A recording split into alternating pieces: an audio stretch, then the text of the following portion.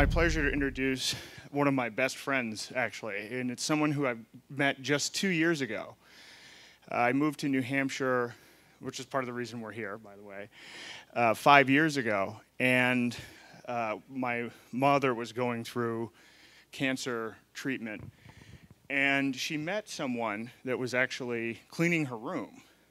And she started talking about the fact that, oh, my son's involved with the Atlas Society. Are you familiar with Atlas Shrugged? It turned out the woman cleaning the room was familiar with it. She's involved with a group called the New Hampshire Liberty Alliance. So she comes to me and she says, hey, the New Hampshire Liberty Alliance is having an annual dinner. Would you be willing to provide some Atlas Shrugged DVDs? And would you be willing to come to the event? I said, sure. So I showed up, and I'm sitting at the bar. I didn't know anyone. I've been dealing with a lot of these family medical issues. And this guy comes up to me, this bearded gentleman comes up to me with 2 iPhones. One of them has a cracked screen at the time, but he says, are you the Atlas Shrugged guy? I said, yes. So he pulls out the phone, and he shows a picture of his wife wearing the Reardon bracelet. Well, from there, things have really taken a life of their own. George and his wife Rhonda put together the premiere of Atlas Shrugged Part 2 in New Hampshire, where we had 170 attendees, including 100 elected officials. And then from there, now we have the conference here, and we had great turnout tonight. But I've known George as not only a great friend, but a serial entrepreneur and a real phenomenal activist. And I'm not going to go into all of the specific accomplishments. I'll let him do that, but I'll talk about just 2. The New Hampshire State Legislature was the first legislature to legalize marijuana, and if I'm not mistaken, you are a co-sponsor of that piece of legislation. And New Hampshire is the first state to allow Tesla to sell automobiles directly and bypass the dealership model. Also, completely, he was the driver of that and the sponsor of that piece of legislation as well. So without any more delay, I turn it over to George Lambert. Thank you. Oh, I'm going to get rid of this because it needs to be somewhere else. An interesting piece of information for you all.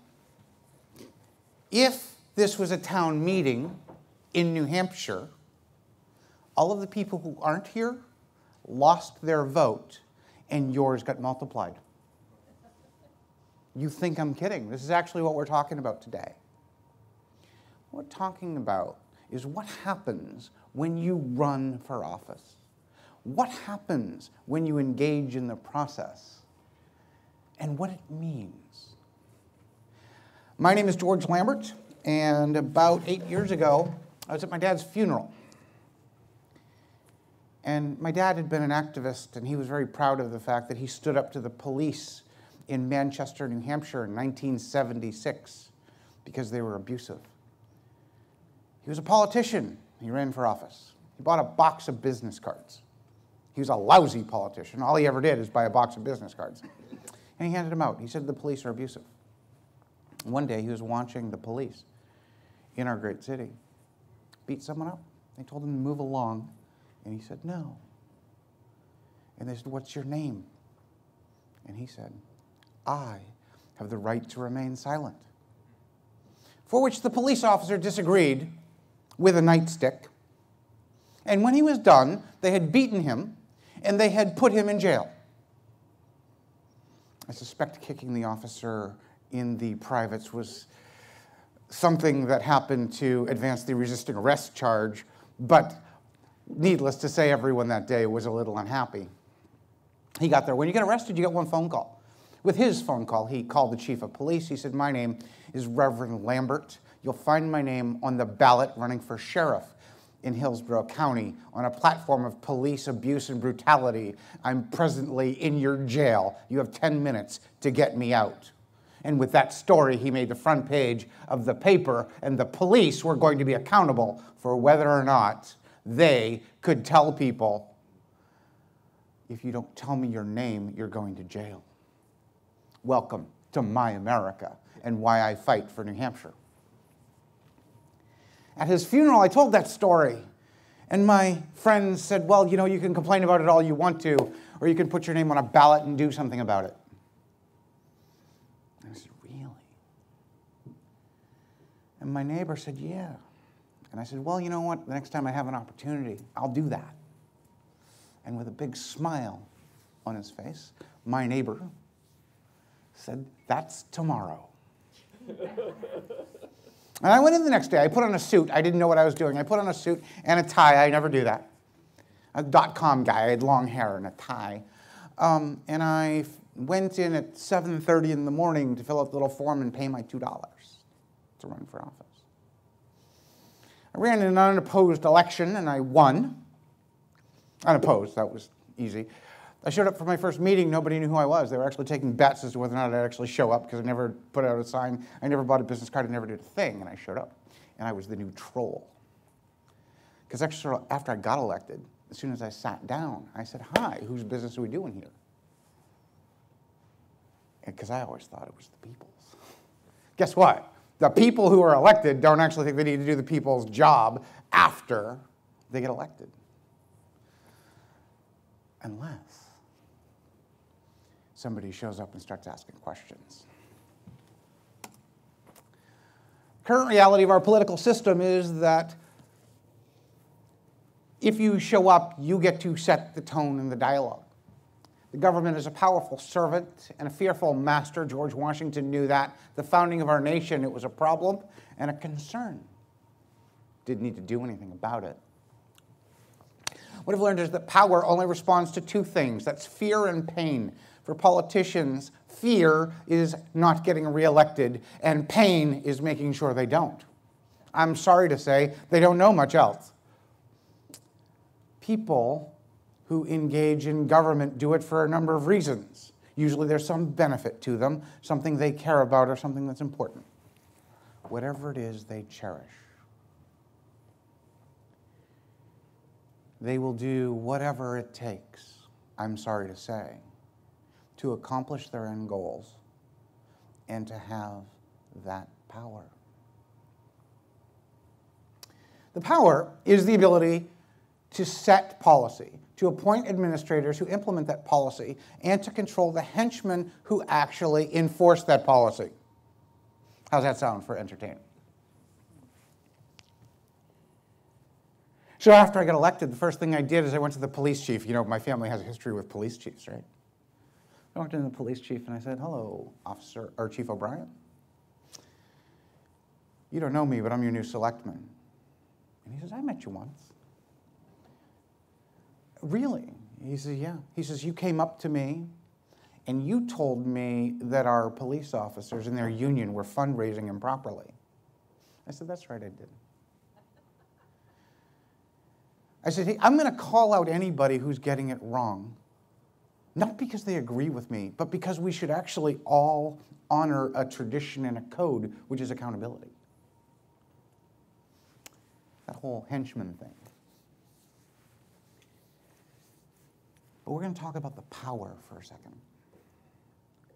How many of you know what it's like to actually have the power? How many of you would like the police officer who pulls you over to call you sir? How would you like his boss to call you sir? Or ma'am. By the way, when you're married, yeah, when the video's off, you can ask. Actually, I will tell you that I got stopped on my way in here the other day for driving with an uninspected motor vehicle. I was pulling into the parking lot. I can show you the ticket. Anybody wants to see it? I got it. As this conference was starting, a police officer pulled me over, and he stopped me, and he wrote me a ticket. Yeah, they wrote my wife a ticket for that a couple months ago, and he said, the officer wrote me a ticket out here, says, well, we wrote you a ticket because we gave you a warning a month ago, and you didn't do anything about it. I go, great, thank you very much. And the officer goes, I need to explain this to you, and I'm like, no, you don't. She said, no, really, I do. No, you don't. And I said, am I under arrest? Because if not, you're done here. She looked at me going, who the hell are you? But I actually know how it works. See, what I need is I need to challenge that ticket to the Supreme Court of the state of New Hampshire because the legislature won't give up its addiction to federal money, so they won't repeal the law for car inspections. So we need a judge at the Supreme Court to invalidate it. I'm going to do that, just so that you all know. If you can't get it done one way, you find a way. The power. The police officers think they have it. The elected officials think they have it. Everybody thinks they've got it. The people are the ones who should have it. What will elected officials actually do to keep their power? Oh, that's where I was going. It took me too long to get there. I apologize. It's funny because how many of you guys remember that Bill Clinton got in trouble at the White House for an intern? Some of you are old enough to remember that. Yep. Yeah. The person who was in charge, Speaker of the House, who was going out to push his impeachment was a guy named Newt Gingrich. How many of you remember that? How many of you find it interesting and ironic that Newt Gingrich's wife, at the time, was on television during the last presidential election going, while he was prosecuting Bill Clinton, he was living with his girlfriend in D.C. How many of you find that interesting and ironic? What is it about our culture that says you will do anything you can to keep the power? And who's going to give up the ring? The reason I tell you that, and it's really important here, is I had a guy who some of you may have met, some of you haven't, who asked me, he said, we like what you're doing, you've been around for a while, you have a great deal of consistency. How do we know you won't be corrupted by the power? I told him, it's very simple. Every man has his price. Every single man and woman has their price, and every one of them should know what it is. And we talked about that. And he said, are you sure you won't be corrupted? And I said, it's very, very simple. I have my price. I know what it is. It's a body bag. Bring it anytime you want. But I'm absolutely 100% committed to liberty, to making sure the government only does what it's supposed to do, and standing up to call out anyone who challenges that. And I can prove that with 8 years' worth of history. When you have somebody like that, they are dangerous to the entire system. Do you know why? Somebody who's dangerous for standing up to corruption? Yeah. Because no one else has power over them. Ask my wife. Is that true, darling? What are they going to do? Kick me out of office? So what? I'll make more money. They did that too, but we'll, you know. Politicians don't want to lose their power. And none of them want to answer uncomfortable questions because when they do, they might risk the one thing that happens, and that is they won't get reelected. You're in my community. Is that right? Well, I represented your community for a number of years. Yes. Did I do what I'm saying I do out here? Absolutely. All the time? Was it pretty consistent? I would say most of the time. I can't put my finger on any one time that you didn't. And when that happened, the game changed because I called the superintendent out at the school system on padding the budget. She said, for the first time in 40 years, I'm going to bring in a negative budget. And I said, but the taxpayers are all going to pay more because you padded the numbers. And I called her out, and I called her a liar in front of a group of people, and she was mad. Can't imagine why, right? I went home and I wrote a letter to the editor that was 2 pages long. In our local newspaper, I wrote at 6 o'clock in the morning. I was steamed. Some of you who've met me will know that happens sometimes. I will get pissed. And I wrote this long rant, and I sent it in. And they called me in the morning, and they said, sorry, we can't print this. And I said, why not? And they said, it's too long. I said, did you read it? I go, no, it's too long. Okay. They read it. And they called me back, and they said, we'd like to run it over 2 weeks because it's too long, but we think we should print it. I go, okay. And they called me up and said, do you have a picture? We don't have a picture of you on file. I'm really sad to say the local paper, the Hudson Litchfield News, has a picture of me in a tie. I didn't even finish tying it because I was sleeping because I'd been up all night writing the article. They actually ran a full page explaining budgets, default budgets, and the vocabulary that's used by departments to increase taxation while telling you that they are costing you less money. And they were pissed. Let me tell you, the next election was awesome for me because people in town had figured something out. And that is, I don't know anybody, and nobody can bully me, and I'm just going to say the way it is. Because when you have elected officials who answer tough questions and ask tough questions, the game changes. You see how it works? Is that interesting? Yes. Those who show up get to ask the questions if you're on this side of the table. And that's the magic. Activists show up, you put a room full of people in there, they ask questions, they complain, they do whatever you want, and the people behind the table say, thank you, we appreciate your questions, we're not going to answer them. There's a guy in New Hampshire who a couple months ago went out and said, you're going to give me answers. He left the building in handcuffs. In case you haven't seen the video, we can get it for you. I met with him a couple weeks ago. And the question asked by some friends of mine in the House is, why is it that citizens who are supposed to have the government accountable and answerable to them at all times are leaving the room in handcuffs when they demand answers? It goes back to the henchmen. So I'm going to tell you a little story. How many of you guys like a little fairy tale? I'm a big fan of something called The Wizard of Oz. How many of you guys like The Wizard of Oz? How many of you guys know that The Wizard of Oz is a story about politics, government, and money? A few of you, that's great. In the original version of The Wizard of Oz, the ruby slippers were not ruby, but silver slippers don't look that good on the big screen when you have only black and white. But let's talk about magical things that happen when you run for office, because we're not in Kansas anymore, Toto. When you show up, you end up in this new world.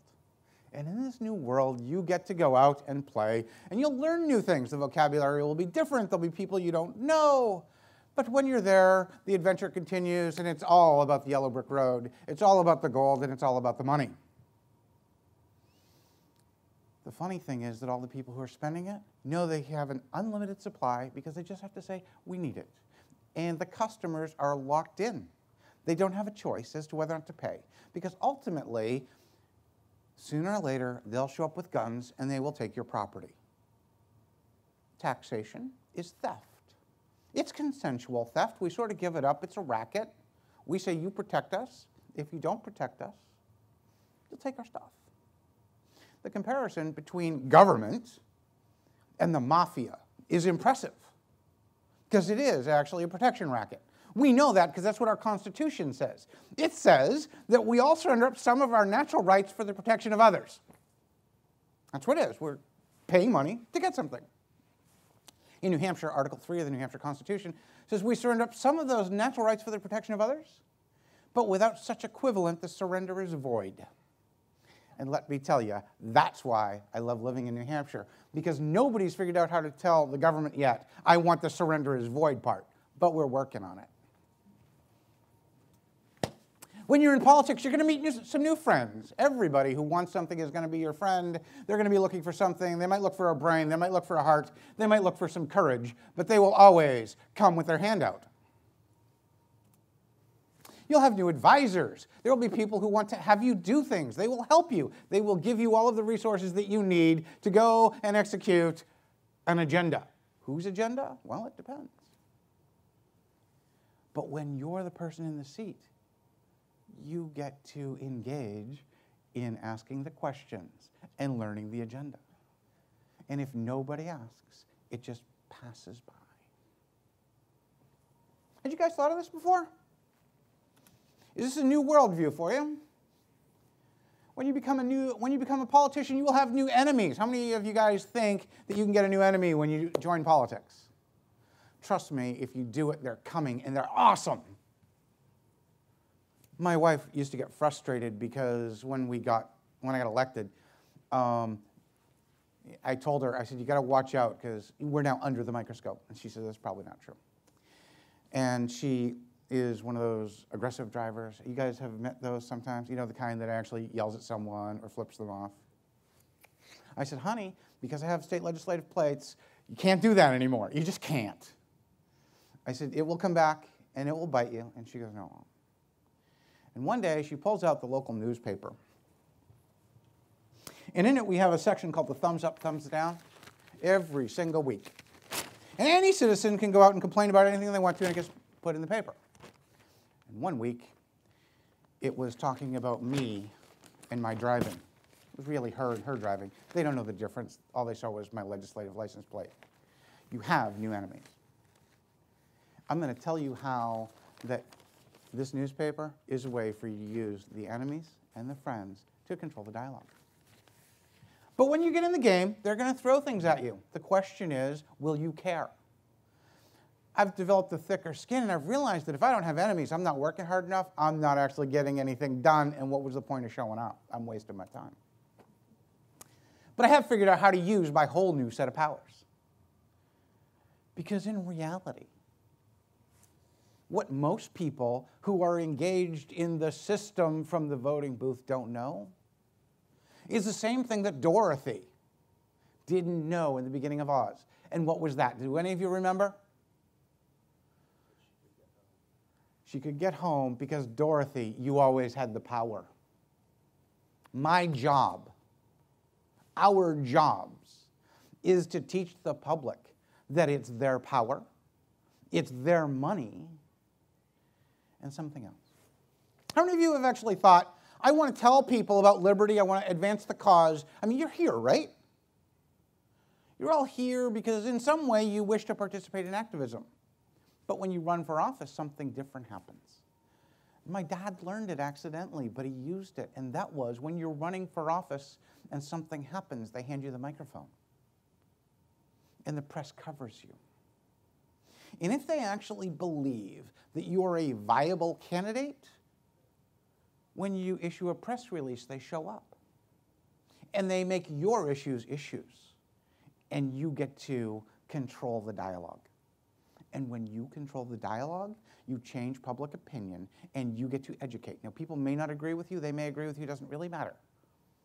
Because we have this thing called a learning valence. Do you guys know what learning valences are? If I tell you that between here and my house there are 12 stop signs, without you even thinking about it again, if you're riding with me, you're going to count them. Because you're going to try to validate whether or not I was right. And you don't even know this. It's subconscious. They're called learning valences. When I bring something to your attention, you start paying attention to it, and you check it. And if I can get those learning valences into your worldview by putting them in the newspaper, you will start becoming aware.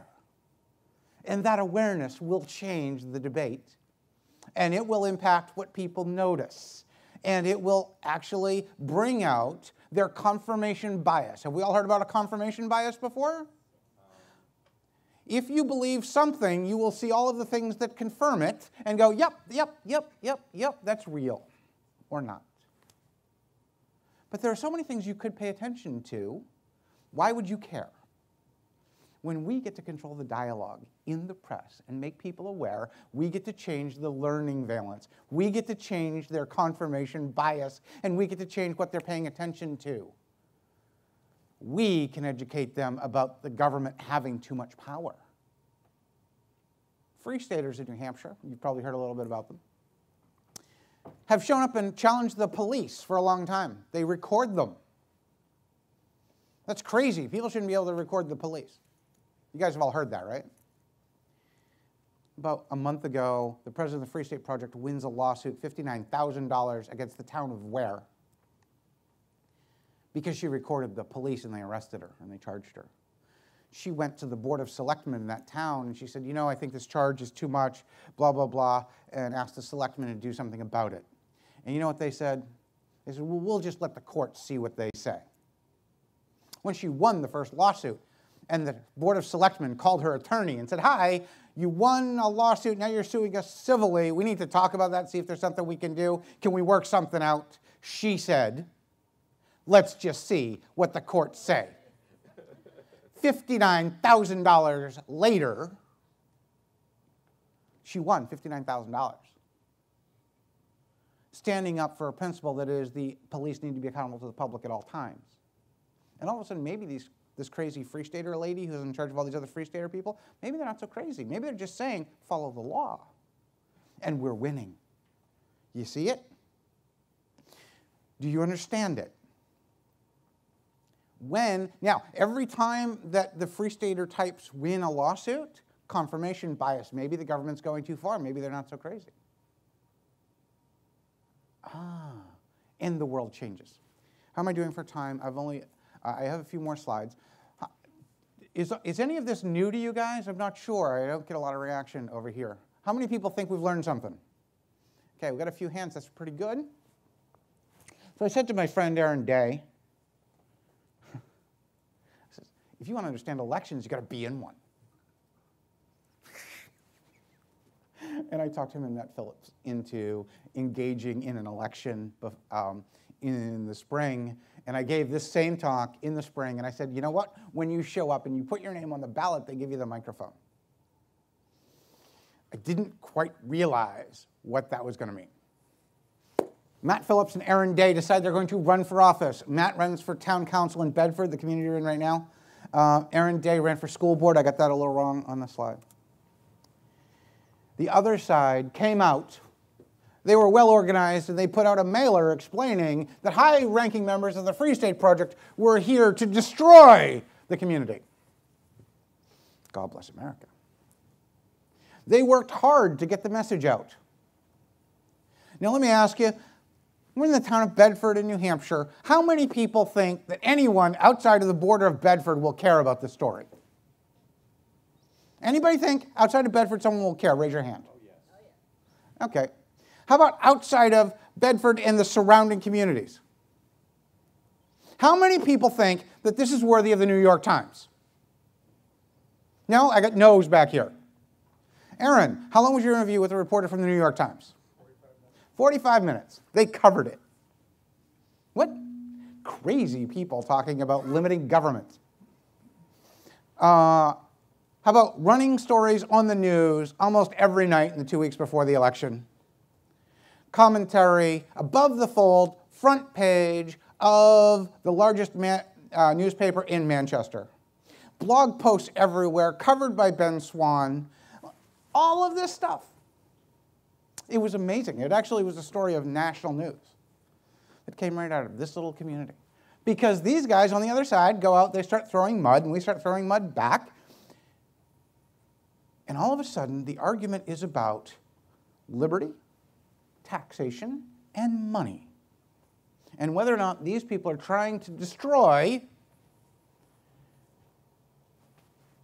the school system in the community.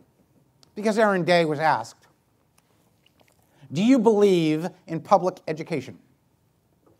To which my good friend, and the reason we're such good friends is probably because of his response, he said, I believe that public education exists.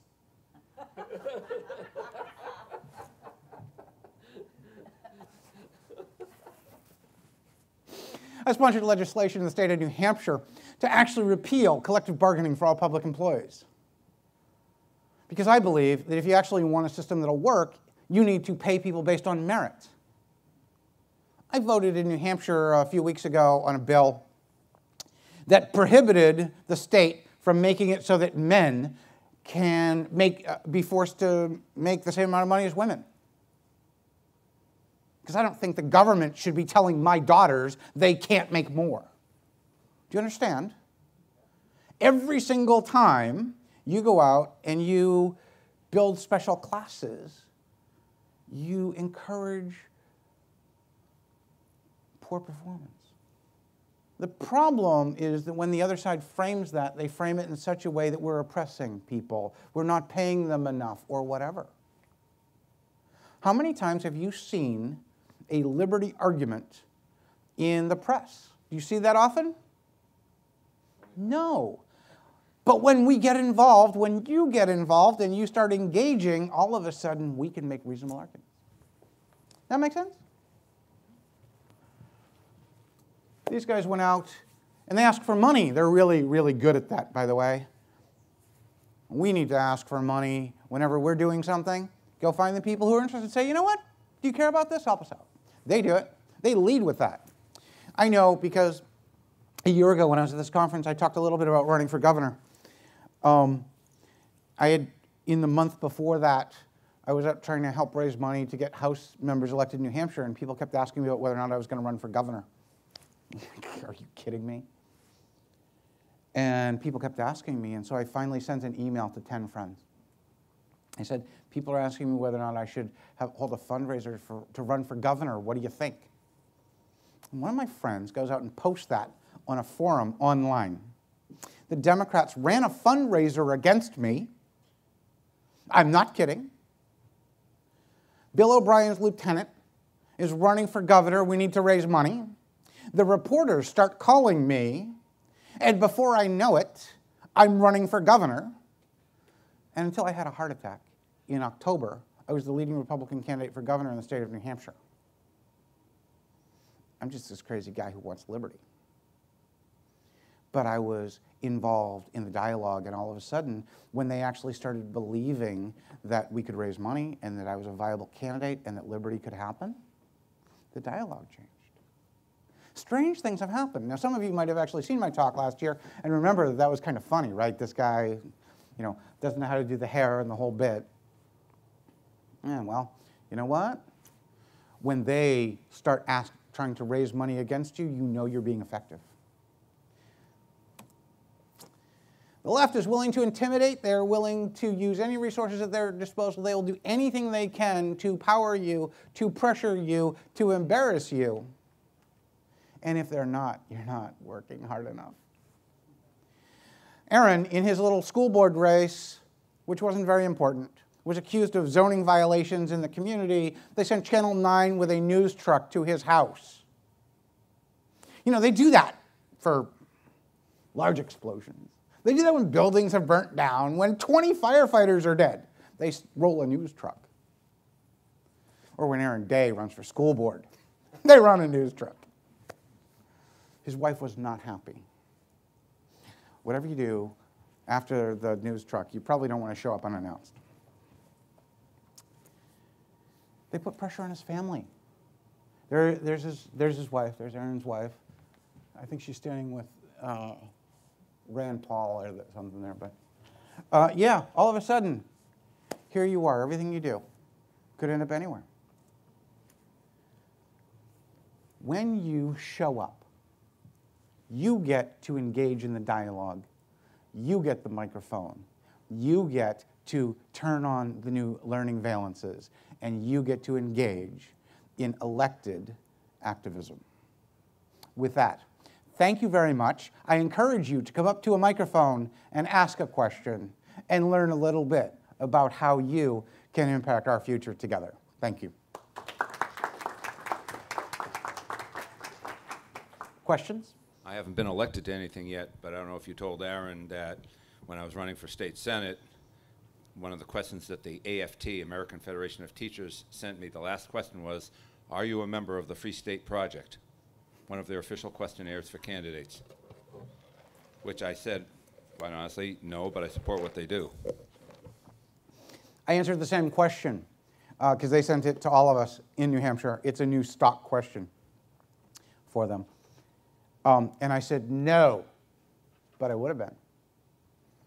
They voted before I got here. And why is it that the American Federation of Teachers, which has tens of thousands of employees in the state, cares as to whether or not Free Staters are involved? There aren't that many of them. Why is that a question worthy of everyone in the state?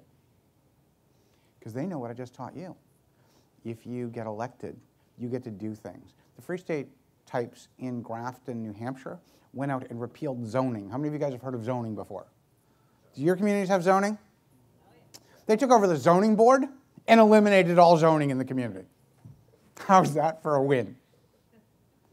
Why not? If you're there, you get to decide. Sir. You also sounded good across the curtain. I'm sorry. Oh, no, very good. I just wanted to mention, too, the importance in that my son, who was an actor in New York, joined the Ron Paul campaign and ran the campaign in Maine that did so well. Excellent. And he's now running for state senate there, and he's gotten the endorsement and funding from Ron Paul and a Rand Paul endorsement also. Wonderful. So it just shows how the Libertarian Party is pulling together.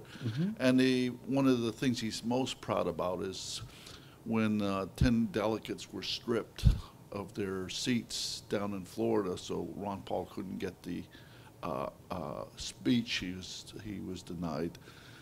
Eric was proud that he was the #1 individual knocked off of all the Republican lists. Great. Because he had done such a nice job up there. So, but he's taken your view. He's getting involved in politics in Maine, and he's running for a state senate seat there. So, and that's what happens. Thank yes, you it very is. much. I appreciate that. That's amazing.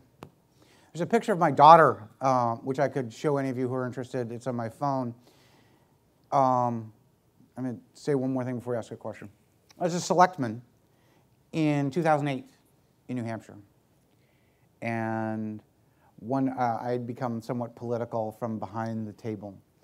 And the administrative assistant, Litchfield, said to me, so primaries tomorrow morning. You're out campaigning over the weekend? And I go, yes. He goes, out supporting Ron Paul? And I said, yes. He says, took your daughter? And I said, yes. He says, you haven't seen the union leader yet, have you? My daughter made the front page of the union leader in 2008 holding a Ron Paul sign. Ron Paul was not being allowed to participate in the debates in New Hampshire because he was not a viable candidate. The gentleman who changed the rules and made sure that Ron Paul's delegates could not be seated is a gentleman who's a former governor of the state of New Hampshire. His name is Sununu. And he knows by now, of course, that outside of any of my roles here or anywhere else, my personal goal is to deflate the balloon windbag known as Sununu and destroy all of his power, because he has taken the power away from the people. And I personally am guaranteeing him we're taking it back. For your son and for everyone else who voted for the friends of your son and who were told we don't get a seat at the table and can't engage in the debate because they don't want our message to be heard by the public, because once it is, the public will have a new learning valence and they will start paying attention to issues like the Fed and sound money and limited government. Sir, you have a question. Hi, so I know you said you're a serial entrepreneur, and I heard what you said about all the crap they put you through as an elected official and all the countless amount of hours you have to put in for the possibility of a small victory in the legislature. So what's the personal benefit, motivation, when it seems like politics in general, like what should motivate us to, like, I guess, kind of throw our lives on the line for, like, and possibly just ruin our reputation because people are misunderstanding us or misrepresenting us in the media, or all the other things that could happen as an elected official? Like, what's the personal benefit? Oh, you ever seen somebody's company destroyed? I'm asking. It's a real question. I've seen it. I've seen them damaged. So, I have a wife who you met. She hosts this conference. And one day, because the federal government made the business that I was in illegal, she lost $4.7 million because the government said, you can't do that. They took my children's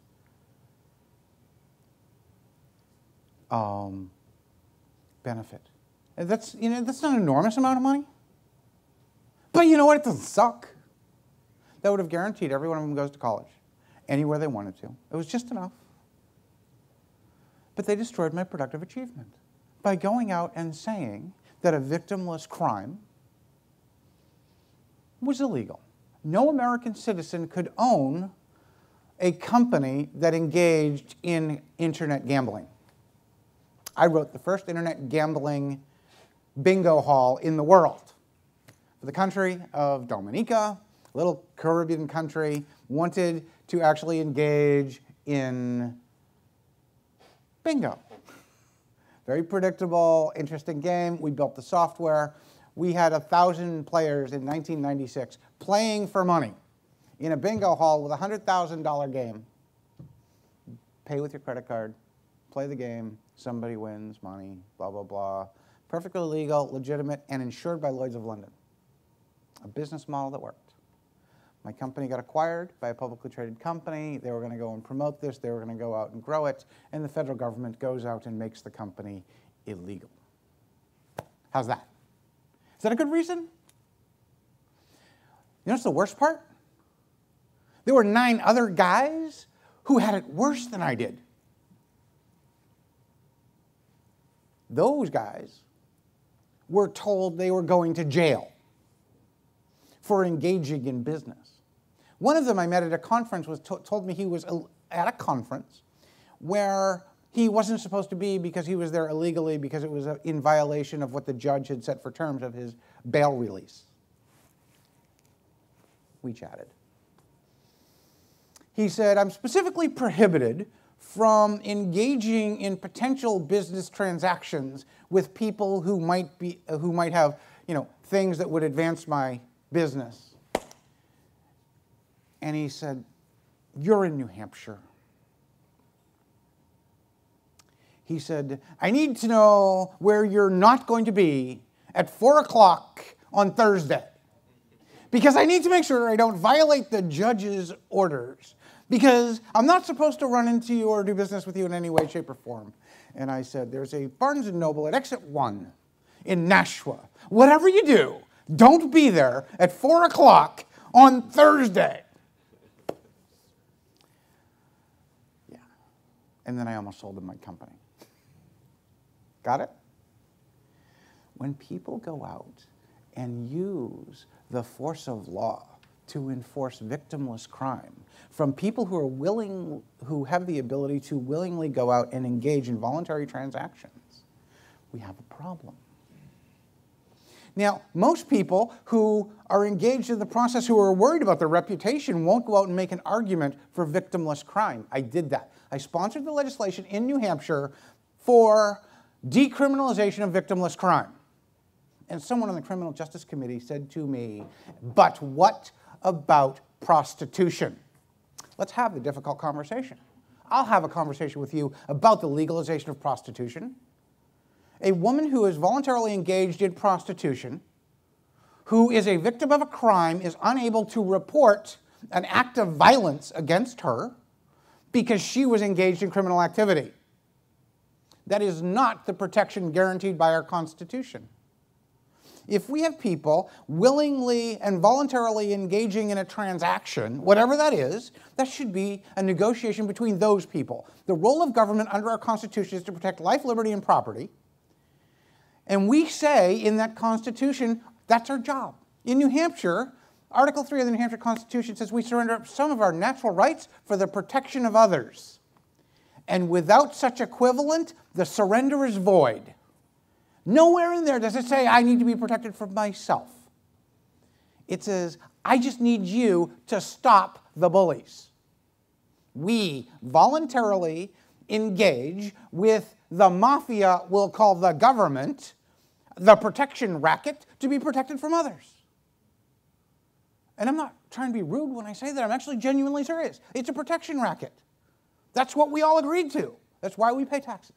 We want to be protected from those who would like to invade us, who would like to assault us, and so we say, we'll give you some money so that you can make sure that no one can hurt us.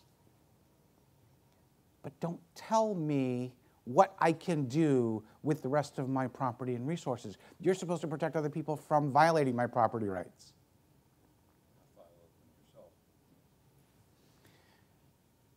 Does that make sense? Most people who've never actually gotten to the point where their life has been radically altered by the sword of the government have enough passion to go out there and tell them, I've had enough. But I, my friends, have had enough, not for me, but for my children. My daughter showed up in 4th grade. You get to tour the State House in New Hampshire. My daughter showed up to tour the State House last year. She sat in a chair and they told her about debating, and she debated over what the state vegetable should be. Debate. And they teach the kids how it works in New Hampshire, because you have one representative for every 3,700 people. And she sat there and she made an argument. And they had just explained to the kids how it works, and representatives might have to take questions. And I'm the only dad in the room. And I'm sitting in my own seat in the legislature, and I ask if I can ask a question. And she said, yes. She took my question. She stood up. Or I stood up and I asked my question. And she came back after me better than a second-term legislator. She's in the 4th grade. In New Hampshire, you could be elected to the State House at 18 years old. You want to talk about the proud dad? Because guess what? She is going to change this nation. And other kids like her, because we're going to encourage them to stand up, to have a voice and say no more. It stops here. A small number of people stood up and said that this colony shouldn't be ruled by the king.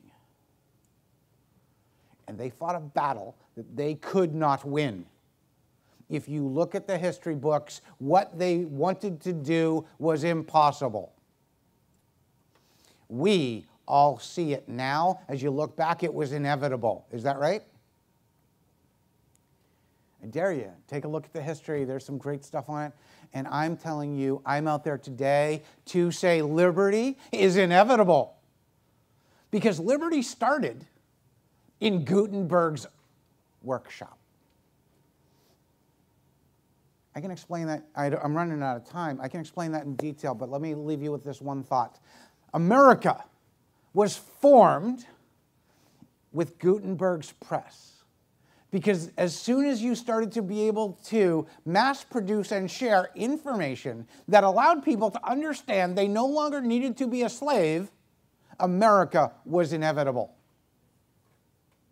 America has been destroyed, okay, because we live in a country where, when I was growing up, America was free and the Russians were the people who were oppressing their people. Now, Russian TV is freer than American TV today, okay? That's happened in my lifetime. Ask anyone around here who's older than me, they witnessed it. Russian TV has better reporting, and so does Al Jazeera, in terms of unbiased reporting. When you talk about freedom, America is not the model of freedom that it was 200 years ago or 100 years ago. And it's time for us to go out and say, you know what? I want free, I want transparent, and I want independence. The liberty we got in America has never really been, I own me. But that's the liberty worth having. And someone has to stand up for that voice. Now, I encourage you, if you actually think that has any value whatsoever, to go out and take it for yourself. Take it for your friends who don't understand. And you'll make a difference. I'm going to finish with, because I think I'm way over my time at this point. Is that right, Aaron? Oh, good. When my wife and I went to Turkey a couple years ago as ambassadors for the state of New Hampshire. And I learned a little bit about their culture. And they're interesting because if you watch them politically, they shift. And they're a very complicated culture. But they are a police state. They work very hard to tell you they're not a police state. But they're a police state, just like we are. There was a guy over there who was told that, along with some others, he couldn't protest. They said, you can't hold a sign, you can't say anything, you can't do anything, you can't protest. So he showed up with his backpack in the park a little over a year ago, and he stood there. The police came up and they asked him questions. He didn't say anything. They said, we want to search your backpack. He didn't answer them. They said, we want to check your pockets. And he ignored them. As they fished out everything in his pockets, they took off his backpack. He stood there. And people took pictures of it. They tweeted it. They put it on YouTube. And a couple of hours later, there were some other people standing there next to him. They didn't say anything. They didn't move. They didn't hold any signs. They didn't chant. They just stood there. And the more people who stood there, the more people who noticed they were standing there. And these protests replicated around Turkey. And they began to happen in every major city. You can go look this up. It's called the Standing Man. And when you see it, you'll realize that our job, when we understand this information, is to inspire other people to stand with us until everyone believes that liberty is inevitable. I hope that's an answer. I think that's it.